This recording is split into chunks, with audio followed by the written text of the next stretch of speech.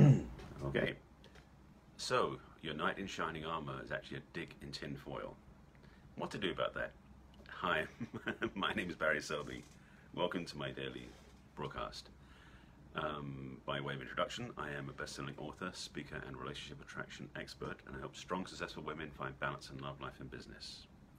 I'm also a passionate champion for the divine feminine, and I do these talks every day called Messages from the Masculine to Inspire the Feminine Heart, and at 5 p.m. Pacific time, by the way, which is why I think I'm getting more consistent and people are seeing me.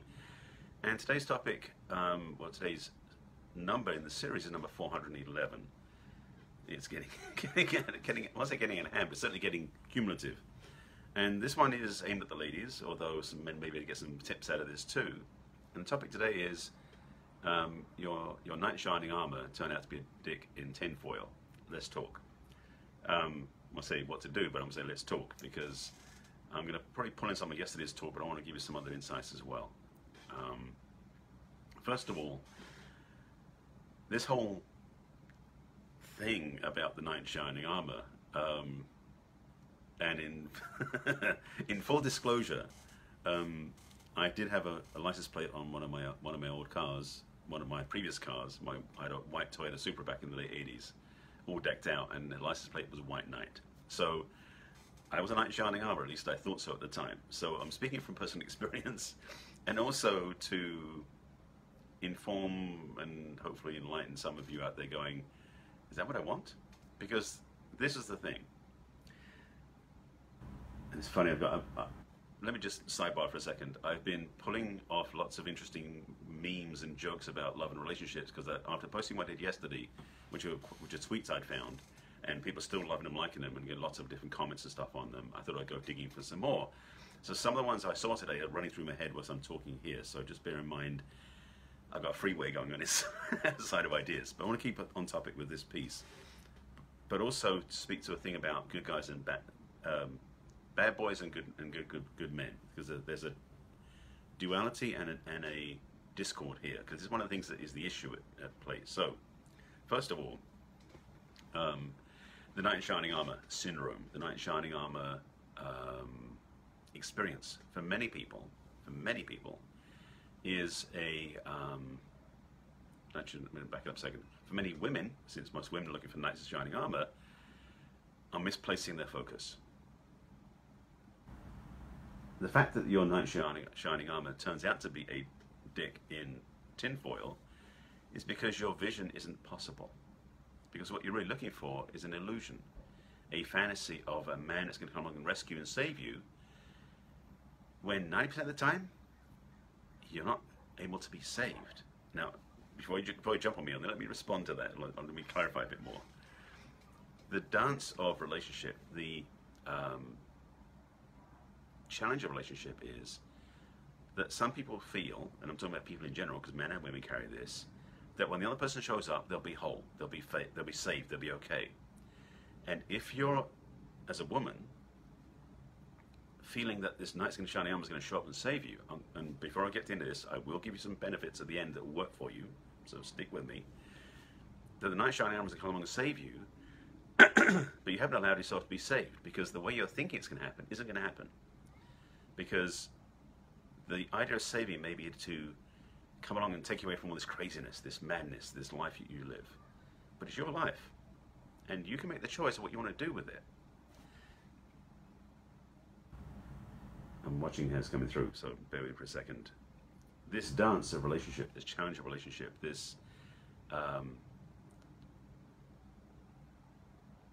opportunity to play together is one that can be based upon a mature perspective on having two partners who actually will get each other and understand each other. Now, as I mentioned, there's some good stuff in here. Your knight in shining armor, if you choose to see him this way, and I'm using male and female intentionally this way, but it can work in gay relationships too, is one that can do things for you that you're either not able to do for yourself or not willing to do for yourself. And if you admit that truth and you let it open up to that space, then you can have a knight in shining armor save you from those tasks, efforts, focuses, things that you're unable to do yourself. That's healthy. But to have him carry you away on his stallion and all that sort of stuff, and I went through that game back in the 80s myself, so just to be aware, it sucks, to be totally transparent, for both parties. Because the illusion is just that. It's an illusion. It's not real. So, yesterday I was talking about the,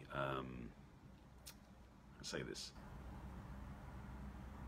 the understanding of your role in creating what you want.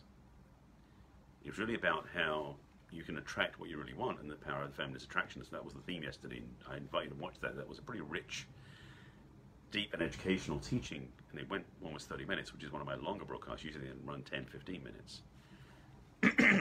But in that I was talking about the idea that you can attract what you want, but you've got to be clear about what it is you really want first. So the knight shining armor paradigm, this role of that, in that, well, let me just change it slightly. The knight shining armor requires a damsel in distress. So if you're not a damsel in distress, then there's no way that the knight in shining armor can save you. That's why that paradigm doesn't work. And most women nowadays, thankfully, in some ways, are not damsels in distress. Although some women, just from my experience working with a lot of them, have been severely wounded by men that didn't treat them with respect. So your knight in shining armor might be a guy who shows up and is respectful to you, who opens the door for you, actually is willing to be a gentleman. Because frankly, for most women, if they meet a man, thank you, Anthony, I appreciate that, very true. For most women out in the world nowadays, what they really want from a man is a man who respects her, who listens to her, who treats her with dignity, who is willing to be there, not to necessarily defend her, but to stand by her side and support her in where she's going. And for some women, they don't recognize that that's the knight shining armor you really want. So the arrogant format where he's going to take you away from all this, which is truly what it is in some ways, it's not saving you as much as it's using you for his purposes. That's kind of the bad point in some ways. That's the tarnished armor, by the way. So the modern, or the most direct way of putting this is, ladies, get clear about what you want. Yes, I talked about that all yesterday. That again was a rich, deep conversation. Go back and look at number 410. That was yesterday's broadcast. But I want to highlight that your intentions for what you want in a relationship, and men can see from the point of view of what's the things you want in a partnership with a woman as well. From both angles, you can see the truth of what it is that really lines up. Because for most of you out there, your intention, your vision, your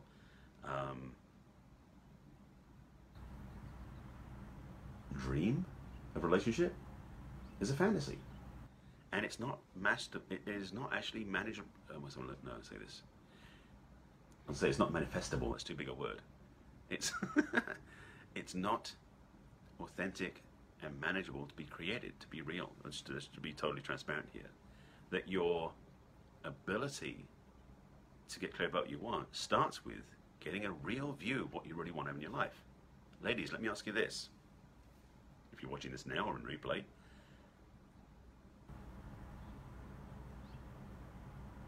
I'm watching how I say this so it comes out clean.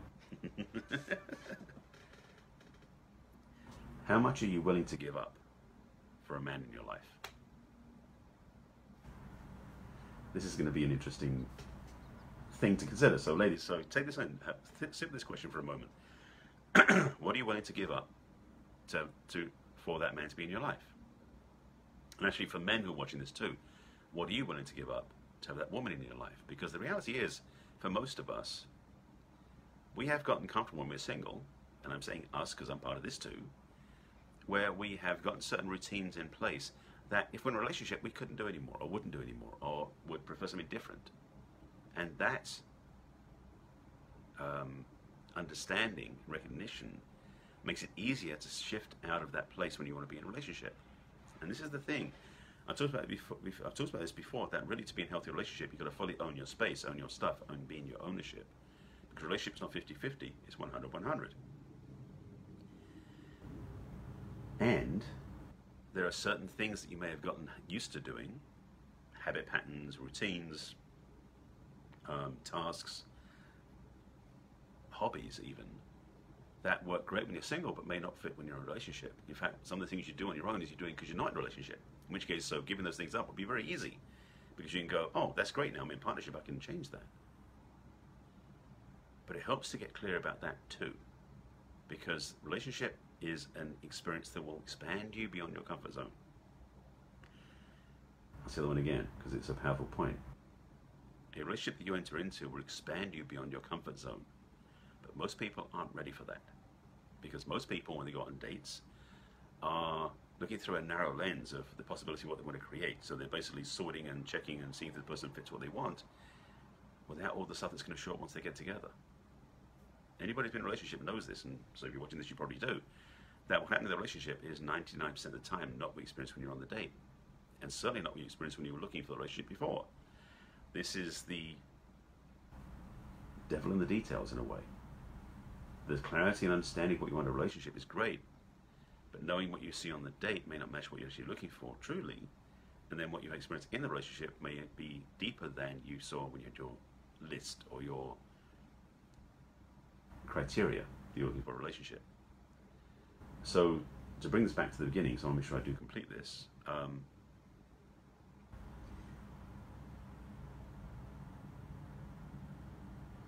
that knight in shining armor isn't really what you want, but what the knight you really do want is one who actually is willing to get off his horse, take off his armor, because you want a man you can feel his heart, and will stand next to you, support you, and lead when it's appropriate to do so, and also follow when it's appropriate to do so. One of these things we're changing nowadays in the new paradigm is the masculine man who's really owning his power comes from a place of service. So the man that opens the door for you, but also lets you go ahead of him, is a man who knows how to be in his power. The man who's in his ego is much more driven by me first, I'm going first, I'm taking care of myself, and you can catch up if you want. In a way, it's kind of the bad boy in some ways, because the bad boy is usually self-centered, usually. There's different labels of this, and I want to make sure I don't go into too much labeling, but I want to get clear about this. So the knight you really want, ladies. The knight in shining armor. Actually,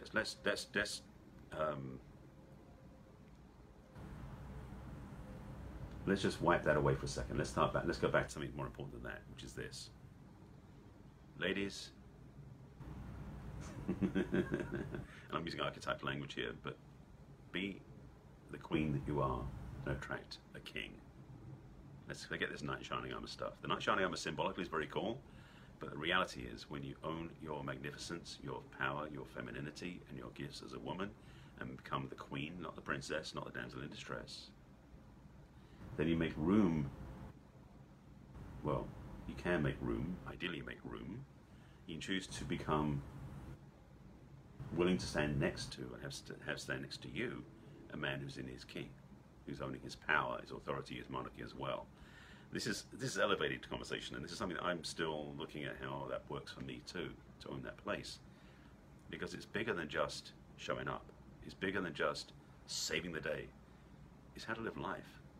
And personally, I feel that the power we carry in ourselves to be that authority, to be that leader, is something many of us have forgotten. And the knight in shining armor, in a lot of ways, is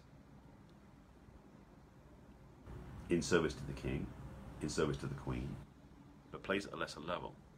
So, ladies, your homework, jumping into homework already, is to really get clear about what it is you want in a relationship that is not just the knight shining armor, is the king that you really deserve, and this requires you to open up to the qualities you bring as the queen.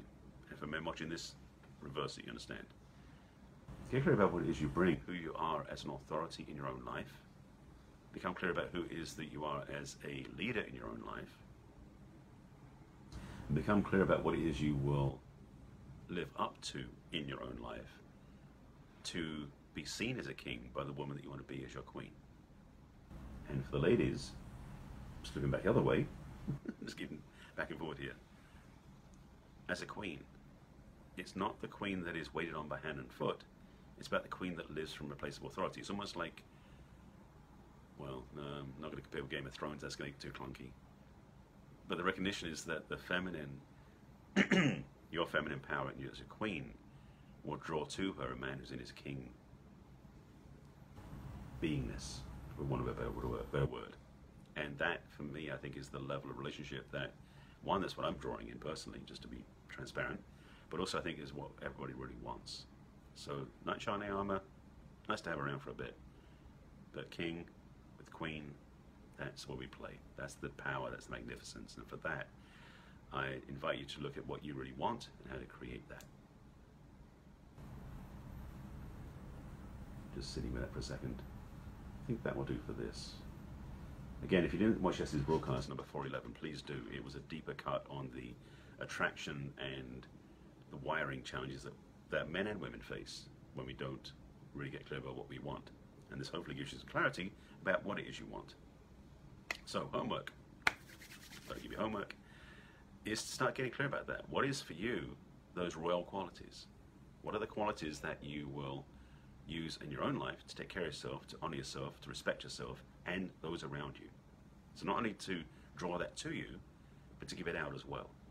What are those qualities that you can share and offer that are from a place of that royalty, king or queen, depending on your preference and your gender? Owning that space, owning that place, is where the true power comes from. So start now. Do the homework. Get clear about what that is, and watch how your life transforms. Okay. So this broadcast, by the way, is number 411, as I mentioned. It is live on Facebook first, because it does go down a path after that. The replay then goes onto my business page on Facebook, which is Barry Selby, the author. After that, it goes to my YouTube channel, which is Barry Selby. The playlist is Messages of the Masculine. And at some point down the road after that, which I'm still getting to catch up on, is it also goes on to my podcast on iTunes, which is Messages from the Masculine. So you can watch them, listen to them, track them down, and find out more on my broadcasts. Again, this is 411. That means it's 410 plus this one. Plenty to watch, plenty to learn from, or listen to if you're on podcast. If you're stuck in this area and you want some help, if you want clarity about your next steps, if you're single and you don't know where to go and you're really feeling heartbroken and not sure how to trust again, I have a gift for you. My time to support you for 30 minutes to get some clarity and guidance and see if maybe we want to work together, but certainly give you some steps so we can step forward into your life. One-on-one conversation, go to my website, which is barryselby.com. On the left-hand side of the menu, click on Let's Chat and sign up. Grab yourself and do yourself the favor of a 30-minute conversation with me, and we can talk. My gift to you. You've got your homework, you know where to find me, and you know where the replays are. I think that's about it. With that, I wish you a pleasant evening. I'll see you again tomorrow for another topical conversation. And as always, take care of yourself. I'll see you again tomorrow.